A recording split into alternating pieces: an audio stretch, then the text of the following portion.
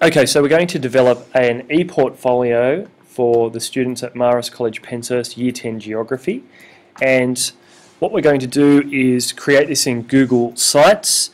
We're going to make it a site template, and by doing this the students will be able to download that and then essentially make it their own.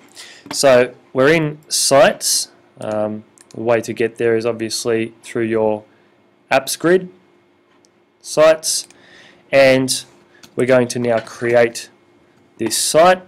Now you'll see by default it within our sid.catholic environment it highlights the basic site template. Don't use that because it requires a lot of undoing. I'm just going with the blank site template to start with, and my name of my ePortfolio is going to be Issues in the Australian Environment.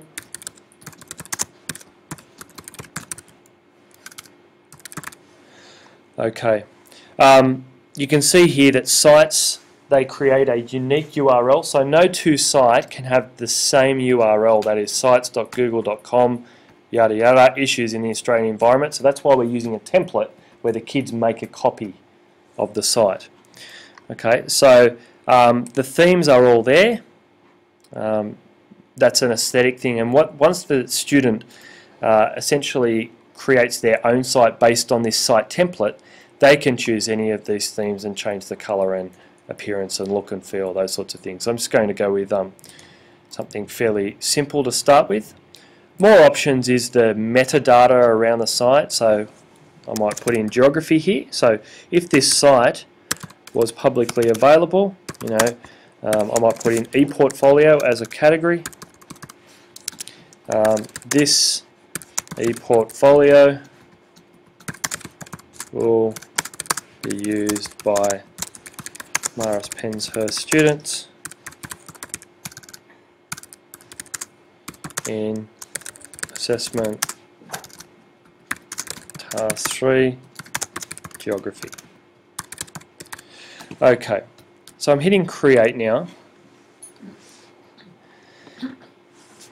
So you can see it looks fairly bland, etc. at the moment, but that's what we want. We want the kids to be able to sort of make it their own, and what we're going to do is we're going to develop a little site header up here, our banner image, which we will model to the students exactly what we want there. Now, just to explain the site appearance here, we've got what's called a sidebar down the left-hand side here, and we've got our main contents area of the site, and we've got our site header up the top here. So I'll just show you what happens if you create pages from scratch. They'll just literally dump them down the side here in the sidebar, but in terms of look and feel, a horizontal navigation bar is generally preferable, but we'll cross that bridge when we come to it. So what I'm going to do now is just create a new page. Up the top here we've got editing a page or create a new page. Once our assessment task is developed, the way we would put that into the page is we would edit the page, and we could then go in and insert that document from Drive, and it's going to embed our assessment task nicely into that page. Okay, that's our home page. Now I'm going to create a new page, and the name of my page is going to be AIM. It's going to be at the top level of my site, and I literally hit create. So you can see there the benefit of a sidebar is it automatically populates that page in the navigation structure there. So I've got home, I've got AIM. Now on the AIM page, you'll see there that again, this is just my site page where I can go in, type in the necessary text. I can go and insert things like a table of contents, text boxes, YouTube clips, etc. So all of those things can be contained within our AIM page. But this is going to be the useful part for both teachers and students for delivering feedback to the students, and that can be done via the comments on the bottom of each page. Okay, So that's where we're going to be doing that. So my suggestion now is just to go through and we create the remaining pages that will contain the necessary data for the ePortfolio. Okay, so we have created essentially the scaffold of our site. We've got all our pages. Okay, so now we're going to set up our navigation structure across the top here, and you can see the Kylie's not a big fan of the sidebar here, and one of the limitations of the sidebar is the fact that we can't order this. So we're going to set up our horizontal navigation.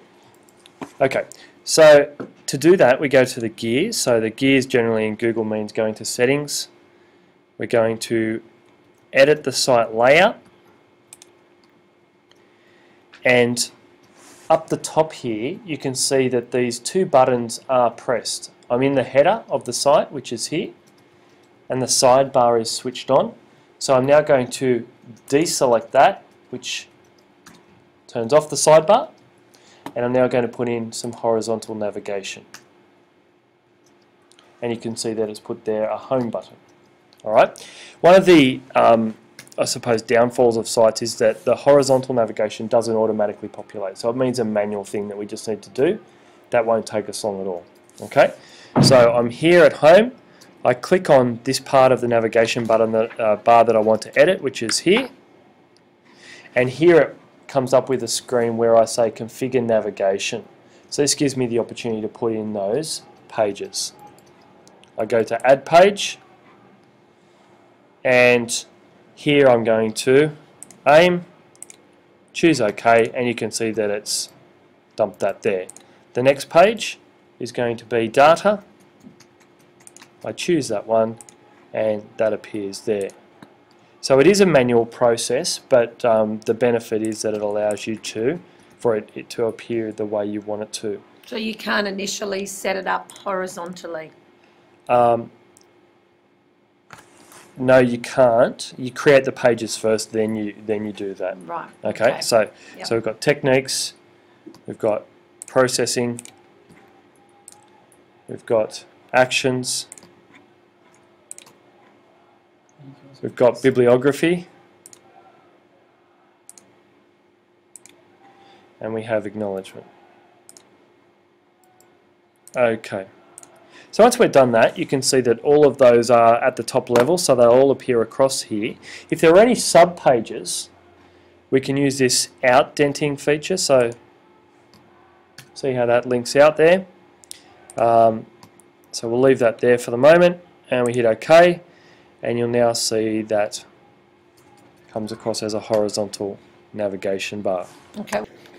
Okay, so we're going to make this navigation bar justified across the page. It's again a little bit fiddly. By the way, Google acknowledged that sites is a bit clunky. But anyway, we go to manage site,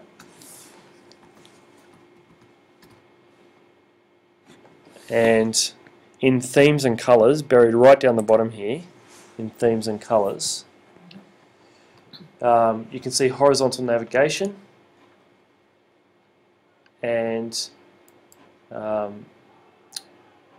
what you can then do is go to layout, and you want it to appear in the center, so it appears in the center there. Again, we can change the appearance of this, and you can allow, spacing between all of them, so it might be 10 pixels, or let's just save that for the moment. So you can see that's the way it looks. All right. So let's just drop it back to 5 there for a second, because it looks a bit, that looks a bit better. So we've center aligned our navigation menu, and once we've done that, we just hit save.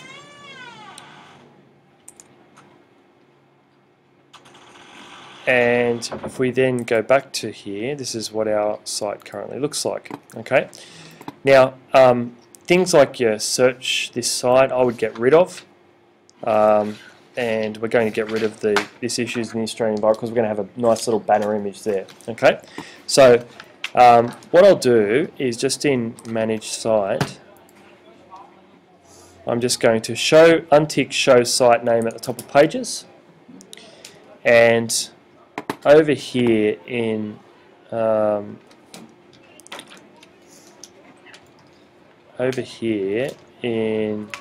configure search, I'm just going to untick that search site and save.